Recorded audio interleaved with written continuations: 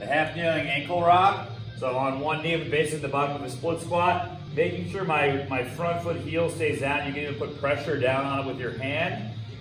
We're gonna drive our knee as far past the toes as we can. And you can go ahead and even use this hand right here and try to apply a little bit more pressure and try to get it into like those deeper ranges of motion. And then we wanna bob around into different areas.